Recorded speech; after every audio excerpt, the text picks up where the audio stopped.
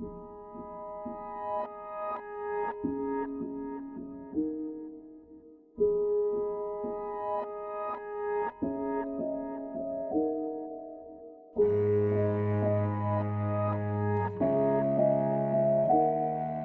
absolutely don't believe in perfection.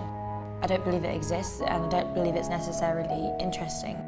I put myself under a lot of pressure in the past, too skinny or too fat, but also in terms of intellectual pursuits or career pursuits. And I'm glad I did that because it's quite fulfilling and rewarding when you do achieve what you want to. At the same time, I think I've come recently to realise it's quite a destructive way to live life. This painting by Leonardo da Vinci is one of my favourites, and perhaps wouldn't be if it was finished, ironically.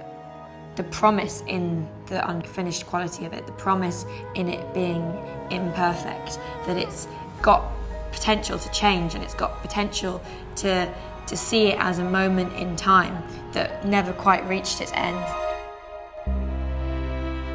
When you see Federer so absolutely committed to that moment, like they're not thinking about anything else, and then jumping up into this like absolutely perfect pose to hit the ball. There's real perfection in that commitment to the moment. In terms of fashion and my experiences working with photographers, Irving Penn comes to mind. He kept making me make such tiny alterations, and I remember thinking it felt a bit silly, it was so kind of particular. And then he said, all right, we've got it. And I went afterwards and saw the contact sheet they printed out, and the last two just absolutely nailed it, and there was just a magic that happened. I'm so young there, huh? Misgivings about a lot, not all, but a lot of advertising in a broader sense is that it's obviously set up basically to create a gulf between people, the consumer, the person who's looking at the image, and what they're trying to attain. I think it potentially creates that mental dialogue for a lot of people where you're not enough as you are. You're not enough until you have that or until you look like that.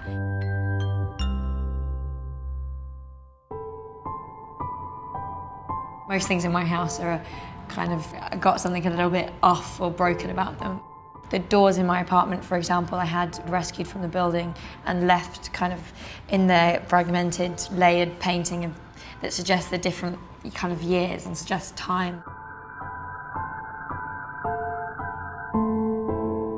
I think the continuing thread between all those examples is potentially it's authenticity. It's kind of a combination of authenticity and being present, which maybe is the same thing. But also Oscar Wilde had a great quote about the necessity of utopia as this kind of island that humanity is always trying to sail towards, and it drives change, but as long as we know we'll never reach it, then it's okay because we can have peace with the journey to get there and hopefully enjoy the journey. But if you did reach it, it would be really terrible because then, then where would you go? You know? And life would be really static and boring.